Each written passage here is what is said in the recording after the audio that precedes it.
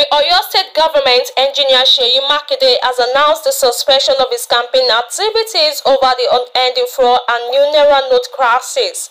Governor Makinde, whose campaign trail has visited some parts of Oyo State, said this during his flag-off of the Omi Adio Ido Road on Friday.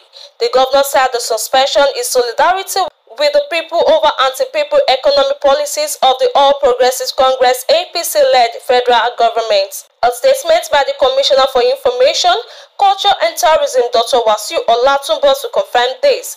In the statement, Makinde, who was in Ido to continue his campaign, directed that all campaign activities be suspended until further notice. Olatunbosu said Governor Makinde noted that the suffering of his people is too much, saying he was elected to protect their interests and well-being.